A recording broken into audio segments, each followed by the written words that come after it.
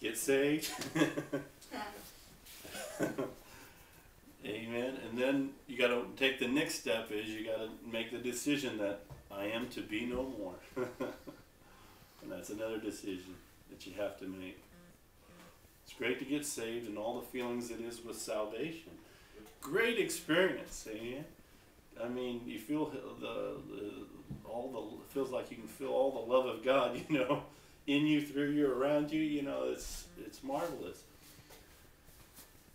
But you come to that point and you have to make that other decision. That decision is that I am to be no more. I have to make that decision. And so you make that decision, and now you're in a place that God can work. Amen. That you start pleasing Him, that He can start working in your life. But you got to hear His voice. You got to give that opportunity to hear, to incline. What does it say? Incline your ear unto the Lord. Amen. And listen for it. But sometimes that's an active thing that you have to do in your mind, to get your mind quiet. Amen. And to go on. But anyway, so Enoch walked with God and he was not. How many want Enoch's experience today? Amen. Oh, that's getting in my prayer closet and praying 24/7 and never coming out. I'll be like Enoch. I'm sorry. You should pray. But that's not what Enoch was. Enoch allowed God to change his life. Enoch allowed God, through his relationship with Him, to change Enoch. Amen. So that when he did come out of his prayer closet, that God had free reign in his life. Amen. And through the circumstances and through every opportunity, he chose to properly prioritize. Amen. He had his priorities right, and it was God first. And God, that was it. God first. Amen. And he made that choice. And then he had the testimony that he was not.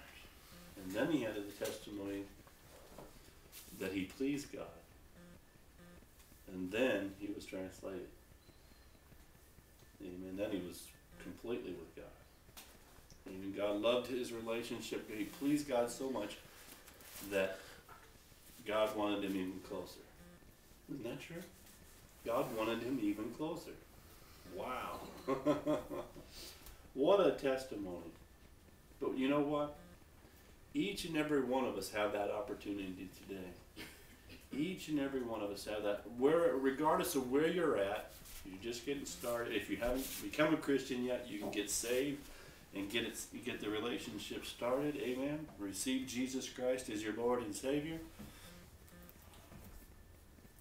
Whatever you are, wherever your point is, do you need to commit that all your ambitions to Christ, all your hopes and your ambitions for this life, amen, all the things that you want to do in this life, commit it all to Him. It's wonderful. He changes it then. You give it to Him, He changes it. And now what you want to do, all your ambitions are for Him to want to live. Amen. Through you once again. Amen. And it's a good life. Look at it. He had a tremendous testimony he had. You know, I'm sure, you know, that Enoch was just like all of us, that he had opportunities in his life every day where he had to choose to please God rather than himself. He's no different. But he had the right priorities. He got there, didn't he? He arrived. Well, he's translated. But that's it. That's what it is. It's all about pleasing God every day, every moment of the day. And when your heart is in the right place, that's not a hard thing to do. When your priorities are in the right place, what's your priority? Number one, seek God, please Him. That's number one in my life. Not a hard thing to do. Make the commitment. Make the commitment today that God, I don't want to be anymore. I'm committing myself to being no more. And then when He begins to work, hang on to your commitment. Hang on to your commitment and realize that everything He is doing is for your good. No matter what circumstance pops up in the day, no matter what situation, incline your ear to the Lord, to Jesus. Listen to what he has to say. Follow the leading of the Spirit, the truths of the Word of God, but listen to his voice. Yes. And you will please him. And you will be no more. You'll be no more. You'll please him. And you'll be translated. Amen.